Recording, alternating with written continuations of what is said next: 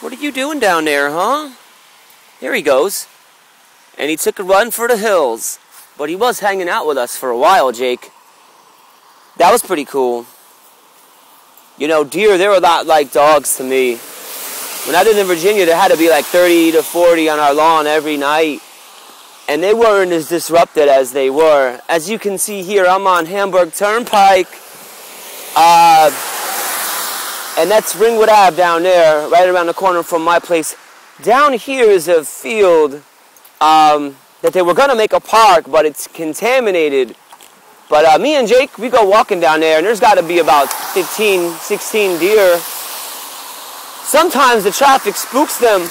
It shows you the difference on how, you know, we build shit, and it provokes them to be threatened, or however you want to, you know, word it.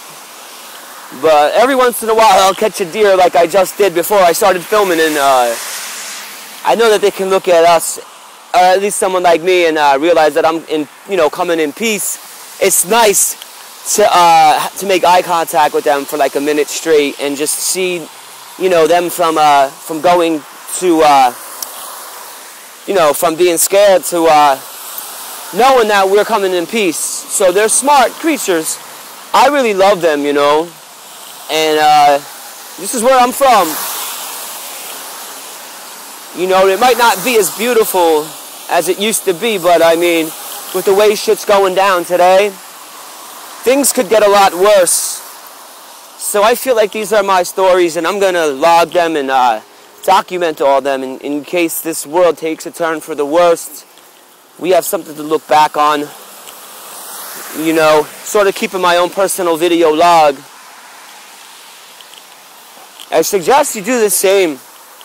You know, it's nice, because we might not have these beautiful things with greed and people being so self-absorbed, and I'm almost sympathetic for them, you know, because, I mean, let's face it, we're threatened by all kinds of shit, natural disaster, terrorism, and people are caught up. I put the news on, and dumbass bitches are worried about what's in fashion, or trying to look their best, or fucking dudes going to the gym to try to be fucking tough. I mean, me and Jake are preparing for the worst.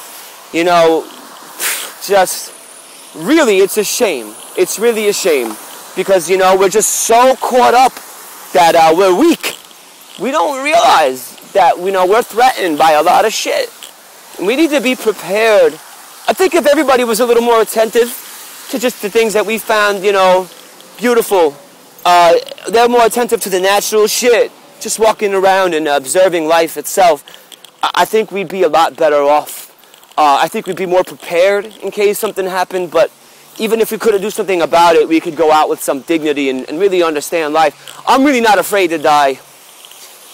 You know, I'm glad that I'm alert and I'm attentive of all this shit, not to get caught up in my own bullshit and just be a good man. That shit means a lot to me. And, you know, as much as I used to be afraid of death, I'm not afraid to die anymore. But I really feel like a lot of people don't get it, you know. It's tough. People are just so caught up. And it's not, you know, I mean, we're partly to blame as people. But look at the shit that they pump in our heads. All this bullshit. I mean, the royal wedding, I don't give a fuck about some rich people getting married. I mean, the world's suffering. And a lot of shit ain't right, you know. And we take a lot of shit for granted. I mean, this is our fate right here. It's inevitable. I'm going to turn the camera and let you see.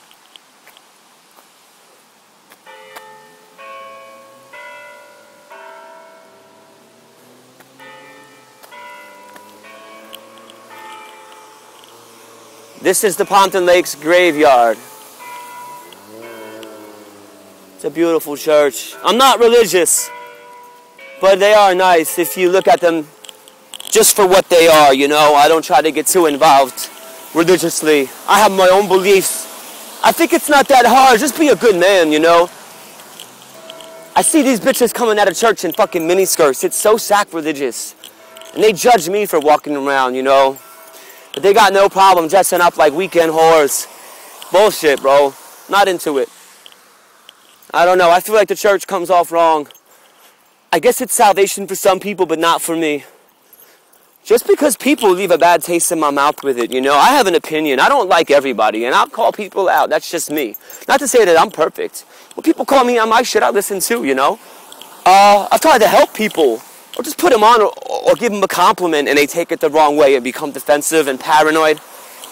We really live in a fucking shiesty, insecure, passive-aggressive, self-centered world. You know, like, we gotta get out of that habit. It's bad.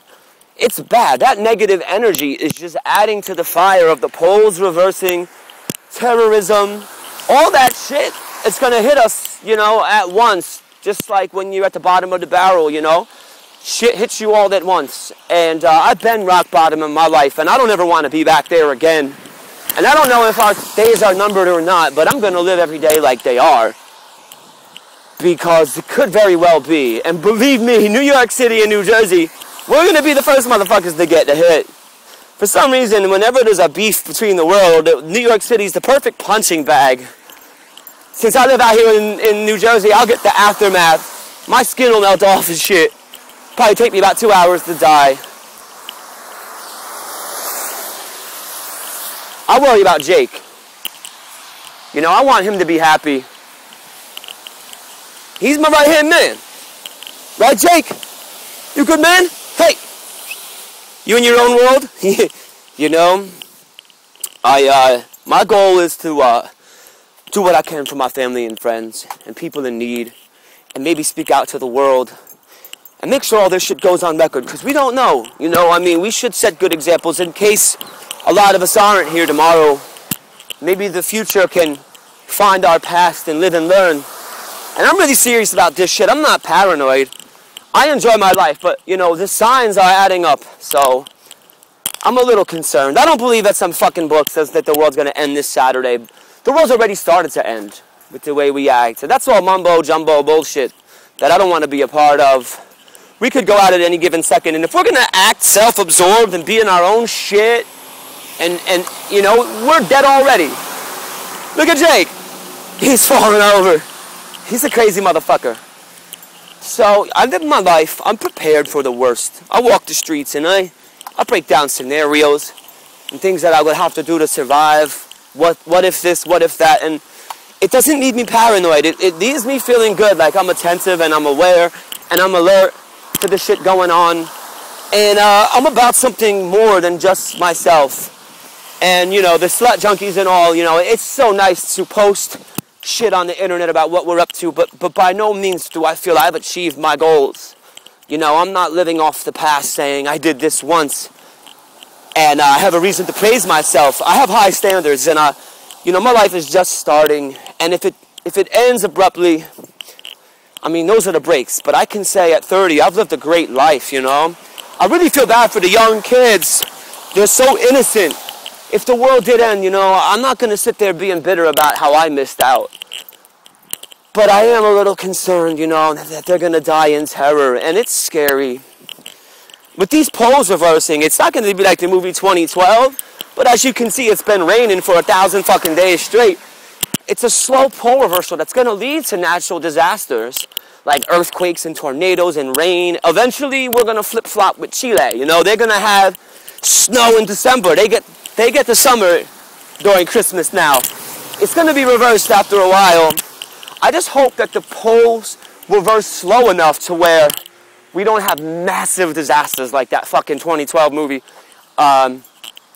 If they reverse at a slow rate, I'm sure we'll have some fatalities and flooding and all this shit. But humans can still survive. But that's my point, you know. People are so caught up. It's like, what's the point of us going on if we don't serve any purpose except for our own needs? So I think that if we're more in touch with helping others and being positive, you know, and being happy for people's success and not boasting about our own, you know, I mean, shit, I keep all of my personal achievements to myself, you know, things that are more on a sexual level, or, you know, I'm not trying to snub anybody. I'm proud of my band and what we do, and we have a message, so I try to publicize that as much as I can, but, you know, I lead a very humble life. You know, I'm not perfect. I have a lot of problems I need to work out. So, you know, I don't want to be the judge of character But I do see shit, and it bothers me. So, you know, I hope we could turn things around. For the sake of our children and our beloved animals on this planet and everything else, you know, love your friends, love your family, respect everybody. Well, you have to respect everyone to some extent, even the people that don't respect themselves. It's good to have a voice and an opinion and not just roll with the punches. You know, I don't need to be liked by everybody. I guess I'd rather be the bad guy if I had to justify things sometimes. But that's just me, and that's what I do. So that's just a little preview of what I've been thinking about lately. I hope that you can enjoy this weather. Yo, my neighbor, she's kind of smoking. And yeah, she's cute. Anyway, this is my neighborhood here. This is my mom and my stepfather's house where I'm staying because I'm hurt. But I really am grateful for their help, their love and support. And everybody out there that loves us and the Slut Junkies, I just want to say one love, peace, represent, and all that good shit. So, yo, with that, enjoy your day. Catch you later.